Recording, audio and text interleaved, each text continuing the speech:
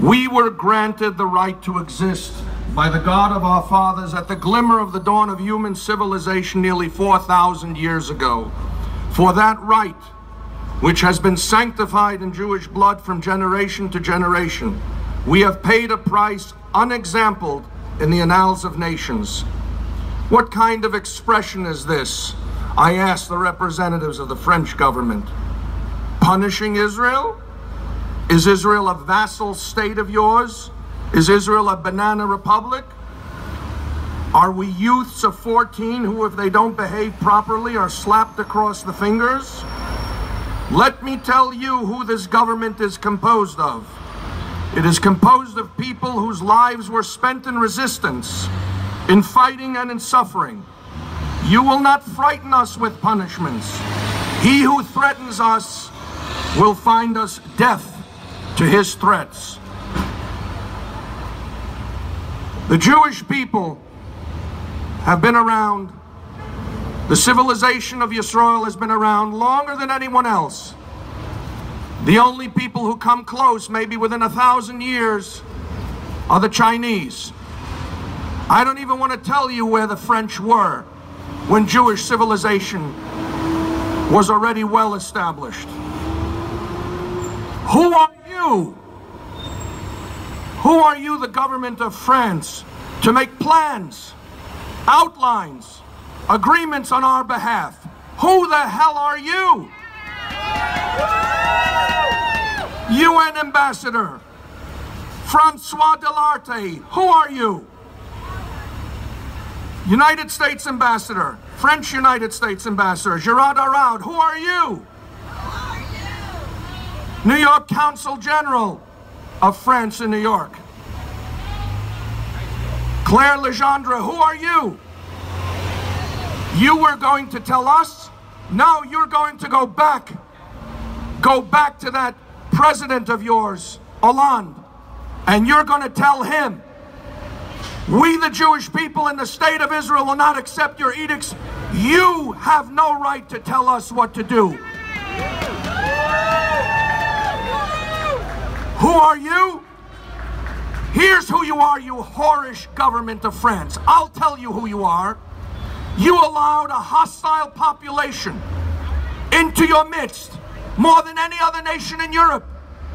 A hostile population which you cannot assimilate, many of whose members are sympathizers with jihadists or jihadists themselves.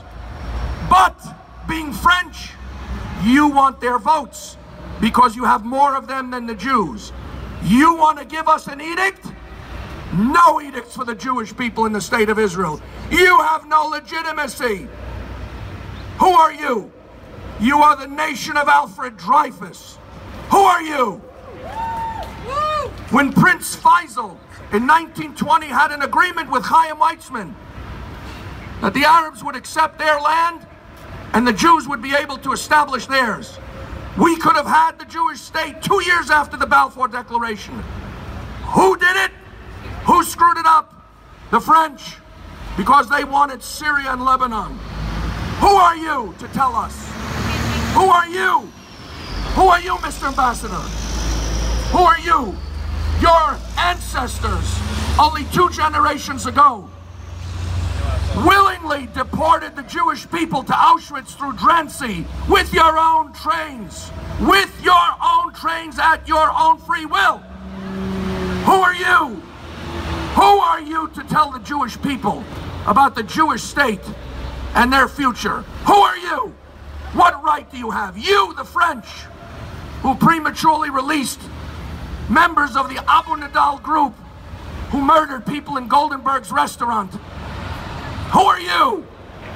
Who released other terrorists who had bombed the liberal French synagogue in Paris. Who the hell are you to tell the Jewish people? Whose judgment do you have the right to make? You have no right whatsoever. You have no legitimacy in our future.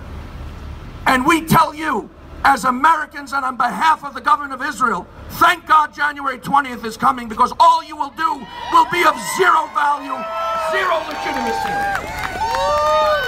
Bring in the Sadie! Bring in the Sadie!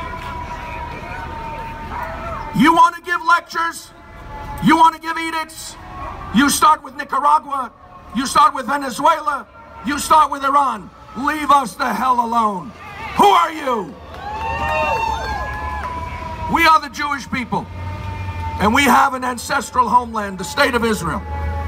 And the State of Israel will take no direction from the government of France, a government which has no loyalty, betrays its friends, and wants the votes of jihadists. We are the Jewish people. We have been here longer than anyone else, certainly longer than you while you were strolling in caves. Do not give any edicts to us. They will fall on deaf ears.